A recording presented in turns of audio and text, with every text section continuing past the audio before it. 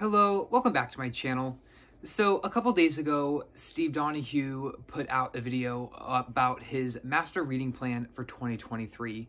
And it was a response video to a video that Michael K. Vaughn had done, which was a response video to a video originally done by Ollie over at the channel Criminolly. And at the end of Steve's video, he put out a call to action saying that if anyone else wants to do a similar video talking about their master reading plans for 2023, he would be very interested in watching those. And then James Holder over at his channel posted a video, I think the same day or the day after Steve's video, responding with his master reading plan for 2023. And so I thought that I would jump on the bandwagon as well and talk a little bit about my reading plans for 2023 as well. So I will link to all of the videos down below, Ollie's video, Michael's video, Steve's video, and James's video, so you can be sure to go and check those out if you have not already seen them. They all have fantastic channels, and it would do you good to subscribe to all of them if you have not already. So I have already done a video earlier this year talking about my reading plans, how I am approaching my reading in 2023. But for those of you who have not seen that video, my big change this year to my reading is pulling back from having any sort of numerical goal. So in years previous, I have set goals for myself of how many books I want to read, typically using the Goodreads reading challenge. And this is the first year that I have decided to opt out of the Goodreads reading challenge. I was finding myself really getting caught up in the chase of trying to accumulate books read instead of focusing on actually reading books and enjoying the experience of being in a book for a while and living in a book and really just soaking up everything I can from the experience of actually reading instead of just rushing and sort of trying to find my natural reading pace.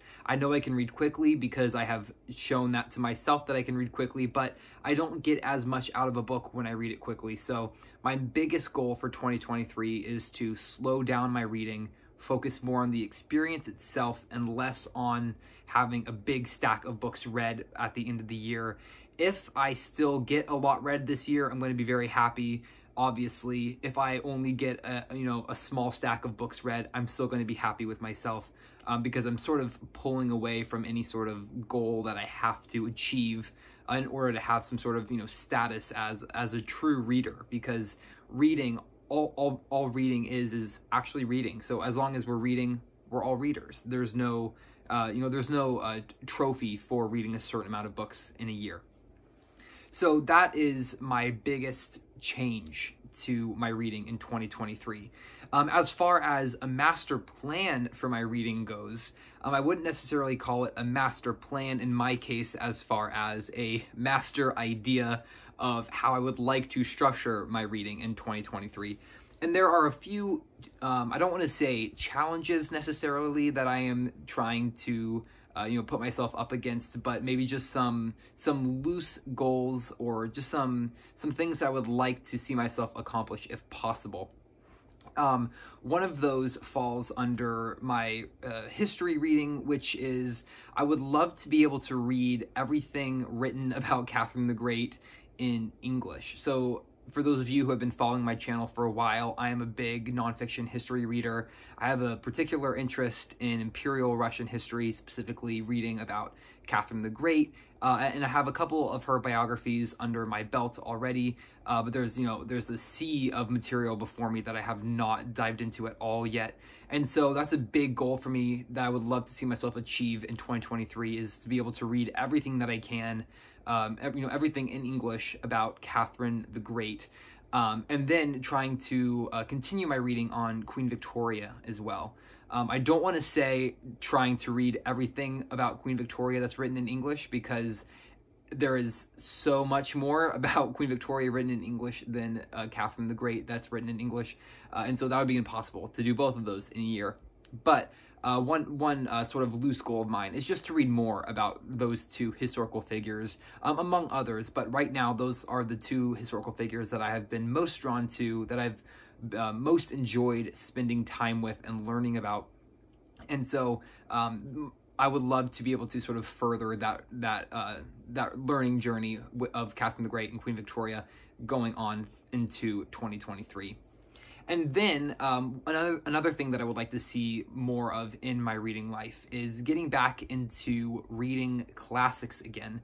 So the beginning of last year, I was reading almost completely classic literature. I wasn't reading as much historical nonfiction as I'm reading now. I would really like to see myself bring back in some classics into my reading diet, not to switch completely back over to classics, but just to bring some more into my reading. I don't want to become too stagnant and only reading one thing and then sort of shutting my brain off to the other wonderful books that are out there. I want to kind of have a varied reading diet in 2023 so that I have, you know, so I'm bringing in new thoughts, new ideas into my head and not just getting too stuck on one subject. I do love sort of getting completely absorbed by one thing, by one subject, and, you know, just reading, you know, extensively about it.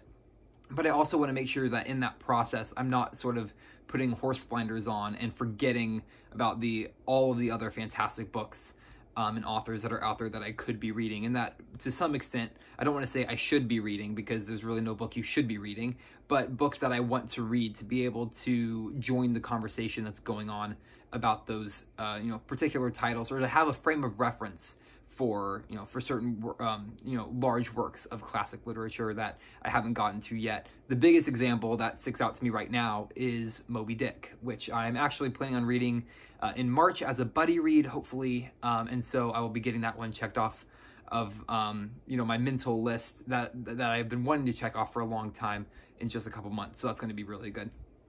But that's just, you know, again, a very loose goals for 2023, trying to not have too many super strict guidelines for myself going into this reading year, trying to really just approach it a month at a time as, you know, as the year unfolds, taking on each month as a new entity, seeing what reading I want to do in that month, how to make it happen the best for me, but not stressing out at the end of the day if I don't get to a certain goal or do, you know, or get to all the books that I want to get to, because obviously there are way more books than time to read them. And that's true for everyone. And so you sort of have to accept that fact and then figure out how to get, you know, how to make the most out of the reading time that I do have. And so those are just some of my loose plans for going into 2023. If you would also like to make a video of your master plan for 2023, it's not necessarily a tag video, but it's sort of a video that seems to be sticking around a booktube for a while here as a bit of a theme, at least. So if you would like to make one, I would absolutely love to see it. And I know Steve would also really be interested in seeing it as well. And thank you so much for watching. I hope you enjoyed. Feel free to leave a comment down below if you would like, and I'll see you in the next video. Happy reading, and bye for now.